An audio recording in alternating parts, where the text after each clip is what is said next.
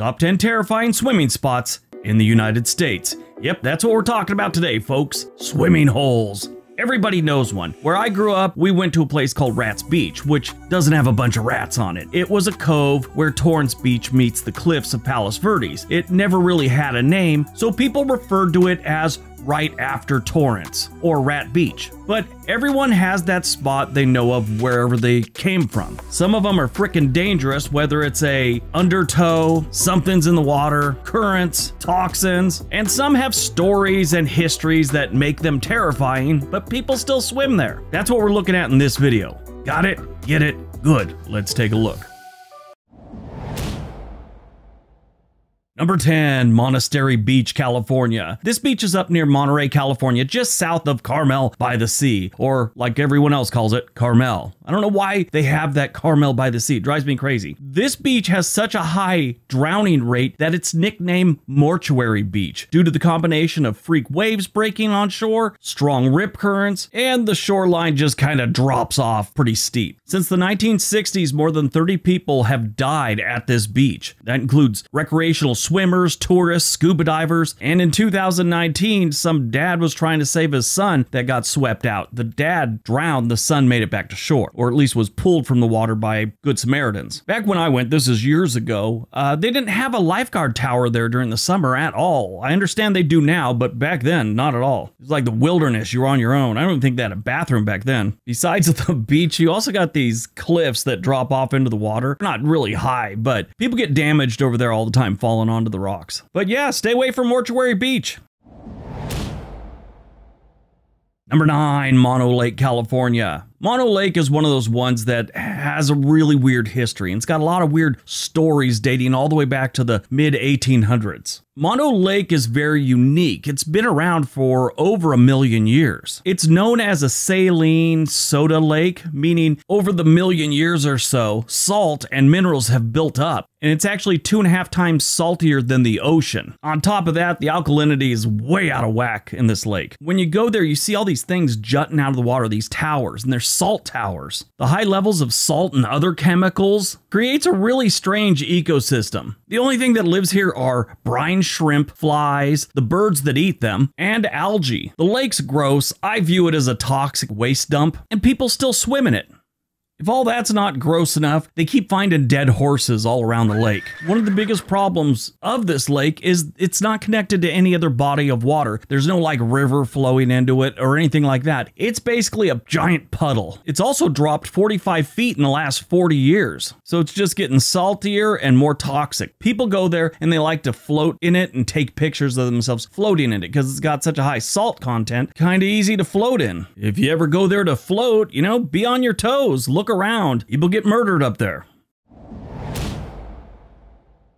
Number 8, Lake Mead. Lake Mead is what sits behind Hoover Dam near Las Vegas. Las Vegas has a really shady history, especially back in the 50s, 60s, and 70s. They say there's a lot of bodies buried in the desert around Las Vegas. Well, there's a lot of bodies in that lake. It's easier than digging a hole. That's a great line by Joe Pesci. You know, he plays a hitman in the movie Casino. He gives advice on burying someone in the desert. Make sure you dig the hole ahead of time, because if you're sitting there with a body and you're digging a hole, someone always shows up. Next thing you know, you're digging holes all day. Lake Mead is one of the most dangerous lakes for swimmers and boaters in the United States. It's got submerged trees, rocks, and other debris that can cause serious damage and even death to a person that collides with them. People have drowned because they've been caught up and entangled in fishing lines and abandoned nets. This is the largest man-made lake in the entire United States. It's very popular, especially it's in the middle of the desert, so a lot of people during the summer, that's where they go for recreation, want to get in the water. Up until the winter of 22-23, the West had been going through severe drought conditions, and Lake Mead got to record lows. This, of course, led to the discovery of a lot of bodies. One was in an oil drum, still wearing the suit he bought at Kmart back in the mid-70s. Lake Mead has been responsible for over 300 drownings, and the area around it, the Lake Mead National Recreation Area, has been named the deadliest park in the United States with over 250 deaths in the last decade.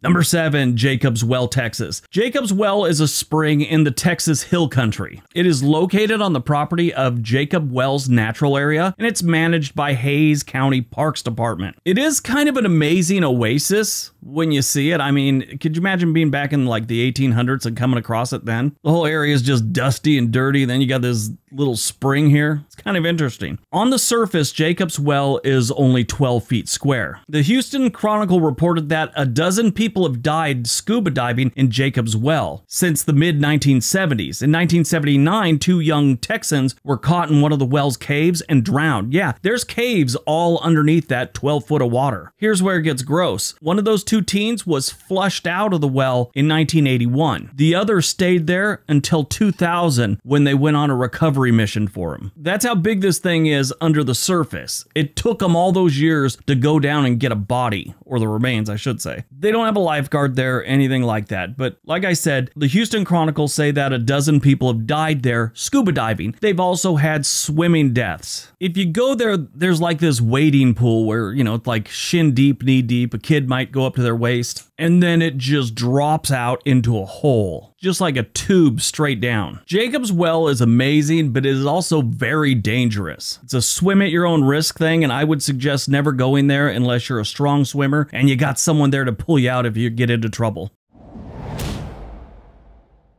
Number 6, New Smyrna Beach, Florida. This is like the shark bite capital of the world, honestly. Every single year, it seems like someone's gotten bit by a shark in the water there. This is a beautiful beach not too far from Orlando.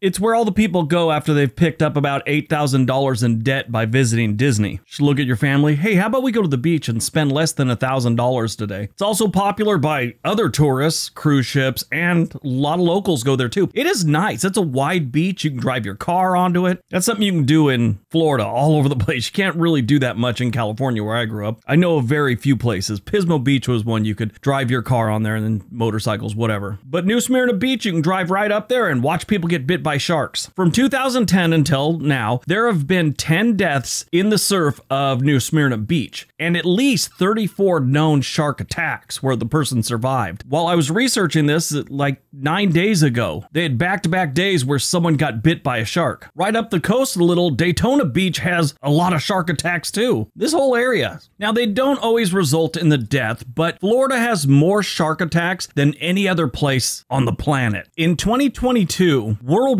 there was 57 unprovoked shark attacks, meaning there was a shark and he's minding his own business and you like start talking trash to him and provoked him into biting you. The United States had 41 of those 57. Australia only had 9. Of that 41 shark attacks, Florida had 16 of them. So New Smyrna Beach and Daytona Beach, that gets the lion's share of the shark attacks every year, but the entire state of Florida is pretty rough. Number 5, Coast Guard Beach, Massachusetts. Coast Guard Beach on Cape Cod is a popular destination for swimmers and surfers. This one, though, is not dangerous because of sharks or anything like that. It's dangerous because of the currents. Here's a piece of advice for people that go to beaches like this, and this is coming from myself, who's lived by the beach most of his life. If you're looking at the waves and they're going 4 different directions, stay out of the water. In my life, I've pulled at least 4 people out of the water, and it was conditions I normally wouldn't have gone in without a surfboard. It's different when you're on a surfboard, at least you're floating, but people decide to go swimming in that kind of water. It's nuts. They just don't understand. It's so bad at Coast Guard Beach that it's not just the lifeguards or the Coast Guard giving you information about this. The state police are involved in educating people when they come to this beach. People drown at Coast Guard Beach all the time. And it normally is people that went out swimming without anyone around watching them. A lot of people get rescued off this beach every single year, but it's always those ones that go swimming alone.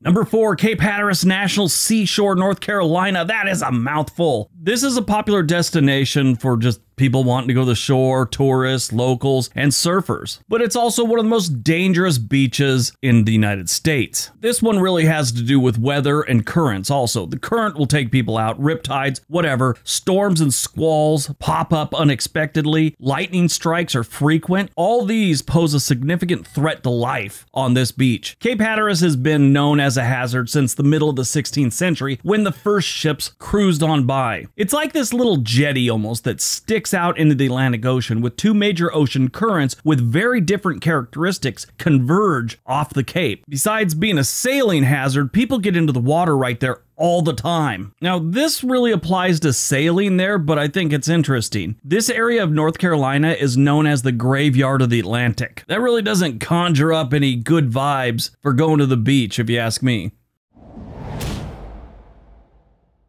Number 3, Hanauma Bay, Hawaii. Hanauma Bay is on the island of Oahu, and it's one of Hawaii's most popular snorkeling destinations, but it's also one of the most dangerous. The bay is prone to strong currents and sudden drops in water depth. Hanauma Bay is actually considered one of the most dangerous beaches in the state of Hawaii. Although it appears very peaceful and serene and a nice place to hang out, the bay can be a deadly trap for tourists. From 2008 to 2013, 9 people were reported to have died from snorkeling there. On top of that, who knows how many people were injured? Rocks, coral. If you ever do go snorkeling here, I have a friend who's from Hawaii. She said you don't need fins, just some like reef booties or water shoes should be fine. Because getting out there, it's a little bit challenging. People scrape themselves constantly. There's not a lot of places you could stand up, so you have to kind of float out over a lot of the reef and rocks to get to areas where you want to snorkel. And that's where a lot of the damage comes from.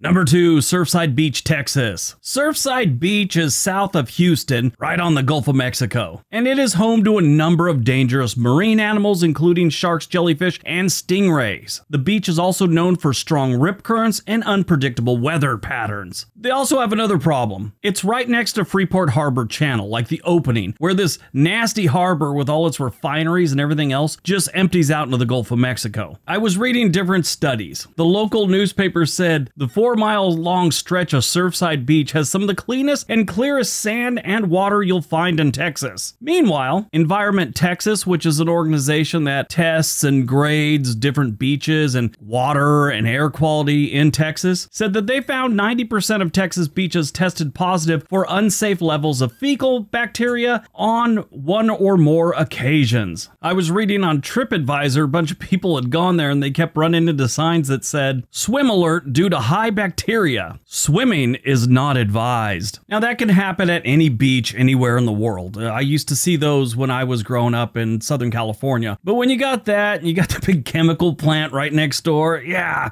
I don't know. You may not die that week of something, but God knows what you're picking up. But the biggest problem that Surfside Beach sees is the rip current. That could be deadly. People get pulled out of them all the time around this part of Texas. All right, before we get to number 1, if you don't know already, we have another channel called The Sweet Life for Briggs. It's all about travels and cruises and staying at hotels where we stay in suites, and we take you on the trip with us. So head on over there and subscribe. All right, on to number 1.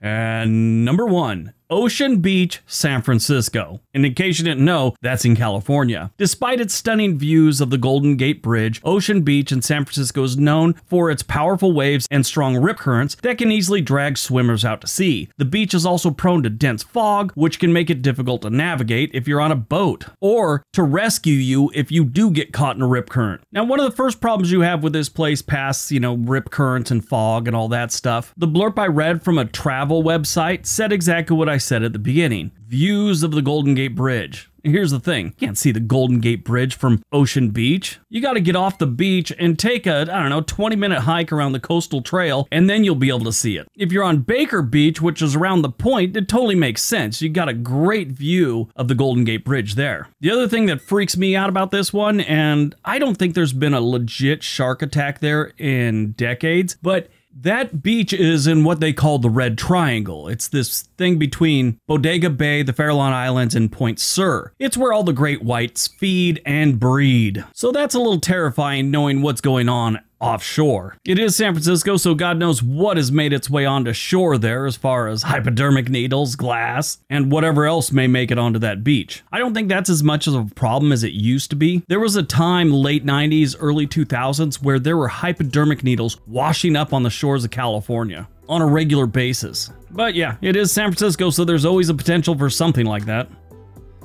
All right, that's today's video. Hope you guys enjoyed it. Hope you got some information out of it. Now go out, have a great day, and be nice to each other.